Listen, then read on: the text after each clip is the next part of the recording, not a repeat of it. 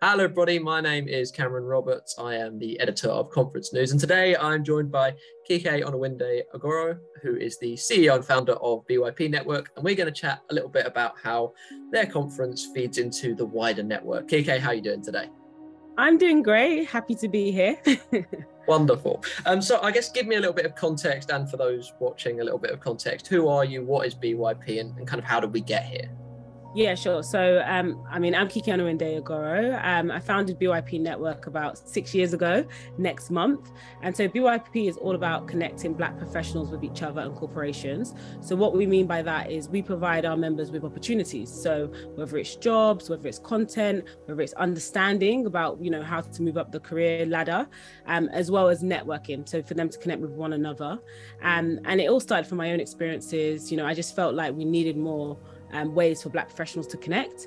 Sometimes you might be the only Black person in the room and you just wonder, are there any other Black professionals out there? So BYP kind of became this platform that everyone can come together. They can share, journeys, how to get promoted, how to get a new job or whatever it needs to be, just so that, the Black community can progress essentially.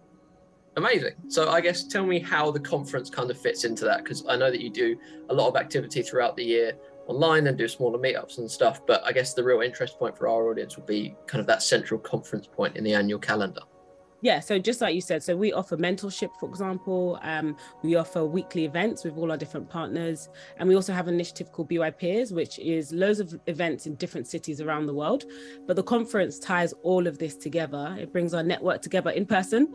And we're expecting over 600 people at the Mermaid London, as well as over 30 sponsors. And those sponsors want to meet our community, essentially.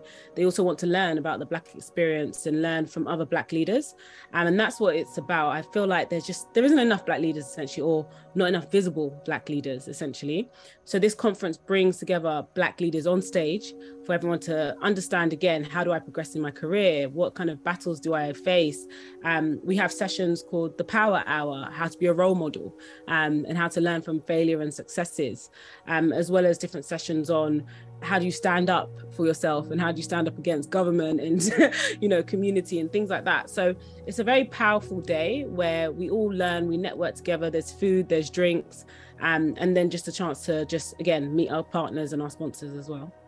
Amazing. I think you're in a relatively unique position where you maybe have to prep kind of those sponsors for, I guess, I don't know, do you have to give them any extra advice from like what you would consider a normal conference because you're kind of catering for maybe an underrepresented group? Yeah, great question. So in terms of the sponsors, we have a whole team, of client services team, and they help them with the pitch that they're going to be doing, kind of the session they'll be running, any questions that they have or any concerns. And the main thing is we walk them through it. There's nothing to be worried about. These are human beings just like everybody else. And by sponsoring it, signaling the fact that you are, one, looking for Black talent, two, you care about Black talent and the growth opportunities, and then three, the fact that you're putting your name there for this conference is that you also are backing the fact that we need more Black leaders in the world. So we just help them as normal, and like I said, we've got over 30 sponsors, so all of them are really excited and ready for this. And this is actually our 4th year of the leadership conference. So many of our sponsors have sponsored before, some are new, but it's always such a great time and so much learning for everybody that it's really something that anyone can come along to. Amazing. So, I mean, you talked earlier about it being live. You put a lot of emphasis on the word live, which is good because we all like live. I guess tell me a little bit about how that differentiates the conference from like some of your smaller events or some of the like peerage online. Why is live such an important focus for you guys? Yeah, great question. So 2019 was the last time we had the conference in person. Obviously, a lot happened since then in the world. And so those 2 years, we had it online, essentially on Hopin, which still works fantastically well. And actually this year we had the careers fair segment on Hopin the next day. But we're so excited about it being back in person because that ambience, that feeling, the energy in the room can't be replicated online. I remember someone described our 2019 conference as a Black Kevin, which is such a funny term, but they felt so warm and we all feel warm. I remember one of my investors invested more into BYP because he said it just felt like it was their company. like the audience, like BYP is theirs, and that's essentially what BYP is. And so we're excited for it to be back in person because we love meeting our community, our members, our sponsors, our clients, like everybody. And again, it's that time to just learn what can we do from here. The conference is part of a series called A Decade of Proactive Change. So this is the third year of that series. And all of it is about how we can ensure that, the future is different. We have, like we said, more Black leaders, not pulling up the ladder as well. I think that's something I need to put out there, because some might say we are seeing some Black leaders, but are Black leaders helping other, young people get up the ladder and, excel in their career? And that's super important for us. And this conference is all about that, and how our corporate clients can also help with that journey as well. You mentioned that you're doing a kind of a portion of it online, so that does kind of come under the very grey area, which is a hybrid event, and we could talk for about 8 years of what a hybrid event actually is. But I guess, how have you, from kind of the back end side, facilitated having, a large kind of network in person, but also having value online kind of running simultaneously? What's kind of the challenge been there?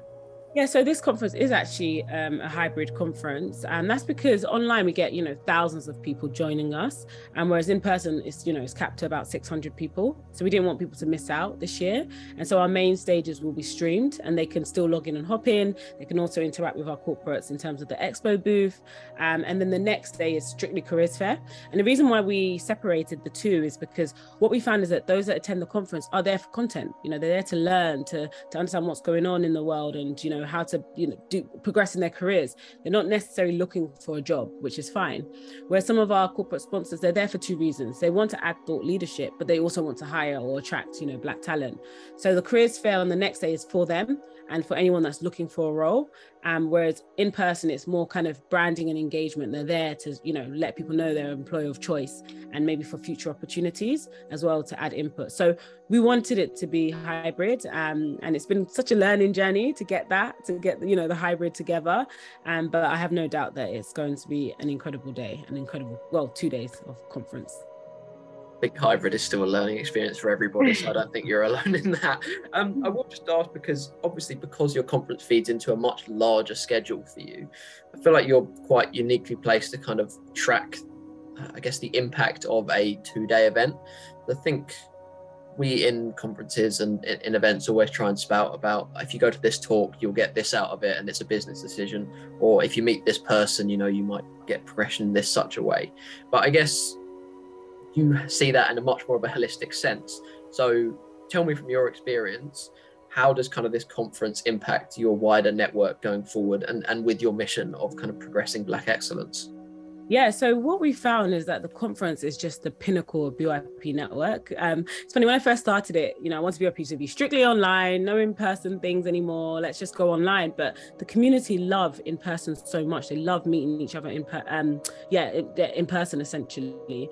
And what we found with this conference is we get so many testimonials, literally like online, on LinkedIn. I get emails, I get direct messages saying this conference has changed my life. In fact, yesterday I was just at a different summit, and I ran into one of our members, and they were saying how they still can't get over our 2019 conference, that it really did change his life. And that isn't, I know you hear that, but it's not a joke, because you don't get these kind of opportunities often. There isn't really that many Black conferences of, about career progression and leadership, backed by other companies. So we are in such a great position to provide this to our community. And we're so reputable as well in terms of, BYP hosting this kind of conference. So people are super excited, and we see the long-term impact, because these clients, they're not just here for the conference. A lot of them are here for the year plus. And our members are, they go to all our different events in person, online, and they're just part of the community. So yeah, we know it's so important. I think if we got rid of the BYP Leadership Conference, we'll get a lot of backlash. Well, I mean, it sounds like the highlight of the calendar for a lot of your attendees, right? And we are running up on time, but I will ask you one more question, and it's a bit of a mean one, so sorry.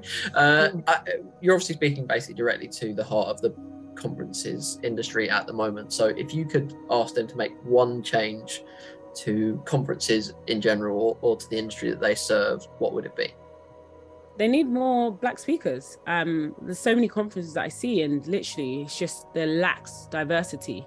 And it's off-putting as well. And I know that even when, you know, Black attendees attend, again, it's not even that diverse in terms of attendees. So I think conference producers need to do a better job in making their conferences much more diverse, and reaching out to different communities to attend. The old ways doesn't really work anymore. I think I remember I tweeted about a conference that literally every page you turned, it was just white men, essentially. So I think, yeah, again, diversity and inclusion, essentially.